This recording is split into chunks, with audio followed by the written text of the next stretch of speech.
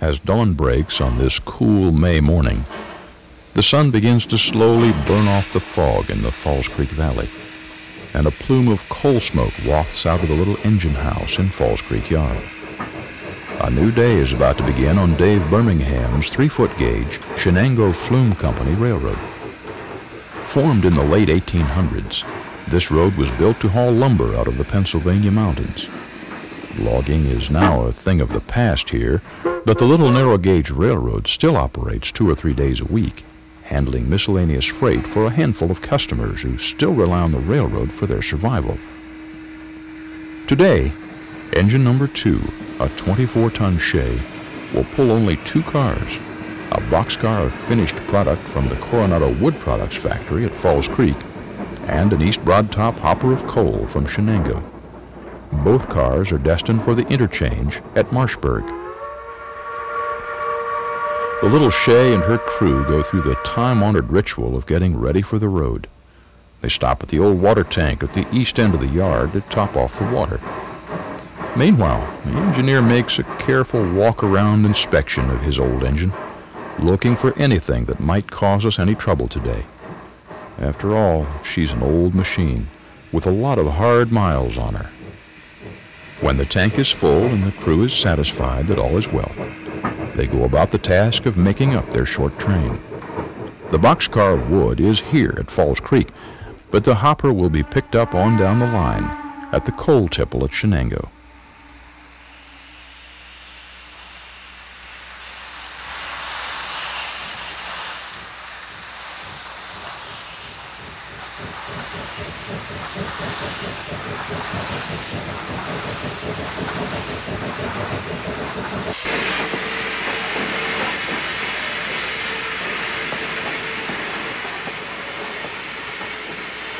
A unique old side-door caboose is coupled to the end of the train for the few passengers who may wish to ride today.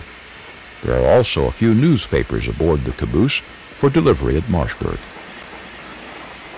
The old Shay then has to run around her train to get ready to head west out of Falls Creek.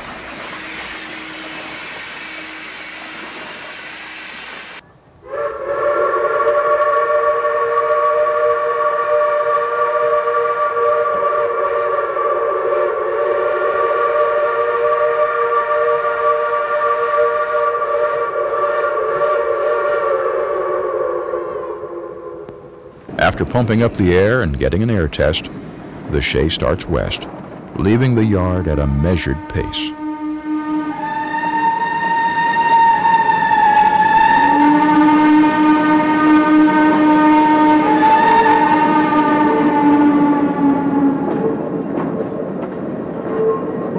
At the west end of the yard lies Falls Creek.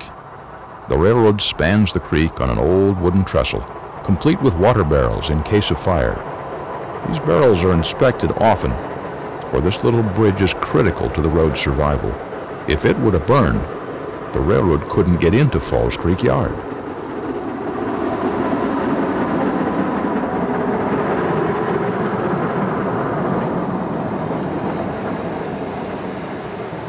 About a half mile out of the yard, the train passes through Falls Creek and by the Falls Creek station.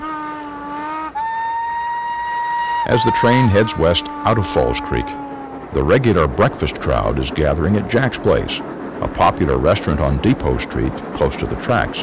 The train crews usually eat here too.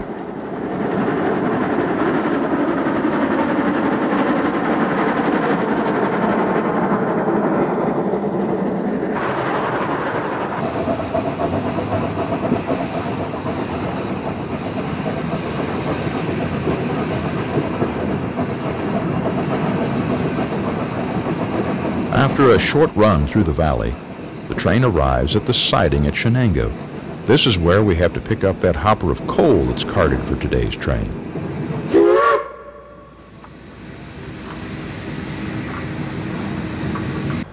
Since this is the only train on the line today, the crew simply leaves the caboose on the main while they grab the hopper out of the siding and couple it into the train.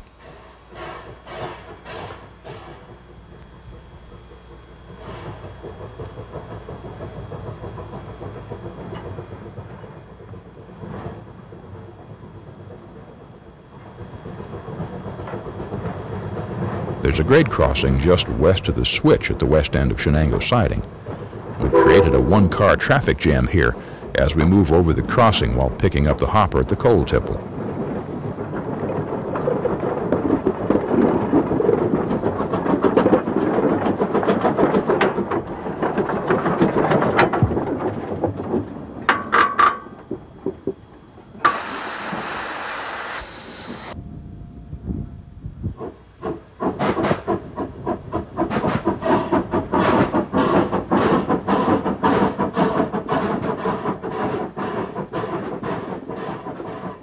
The next city west of Shenango is Augsburg, a bustling little town that's a center of commerce in the Falls Creek Valley. Well, maybe not everyone in Augsburg is bustling, but you get the idea. We don't have any cars to set out in Augsburg today, so the Shay moves through town without stopping.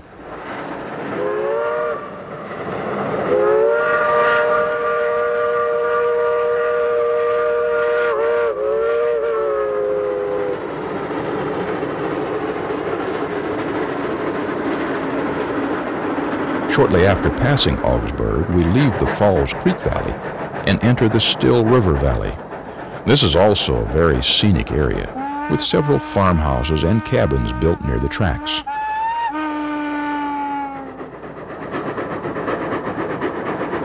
It's a beautiful spring day, and these folks are enjoying every minute of it, sitting outside on the porch as our train goes by.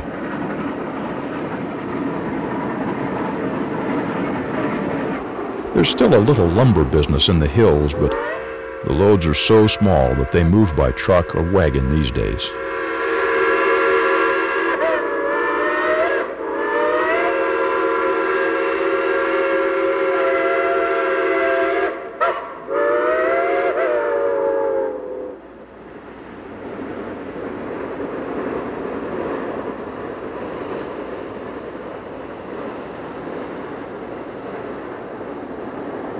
That covered bridge in the distance carries the standard gauge Kinzua Creek Railroad over the Still River.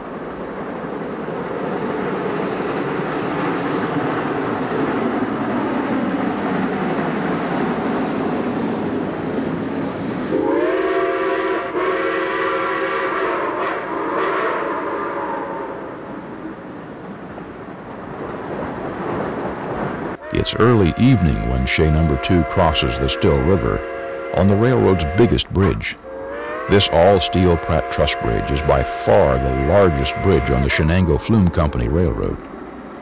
It's only a few more miles from here to Marshburg, and it's a good thing, because our engineer has heard a little extra noise coming from the engine that doesn't sound good. He'll take a close look at it in Marshburg.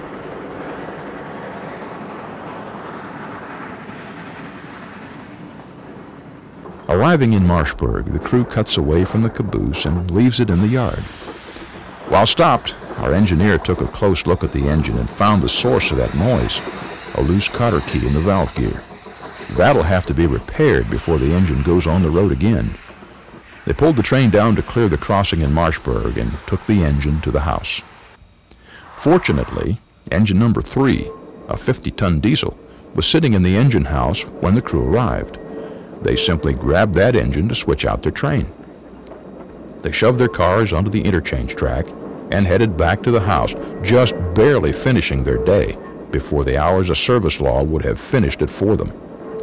Just another long day on the Shenango Flume Company Railroad. After what you've just seen, you might think that the Shenango Flume Company Railroad is a large O-gauge layout.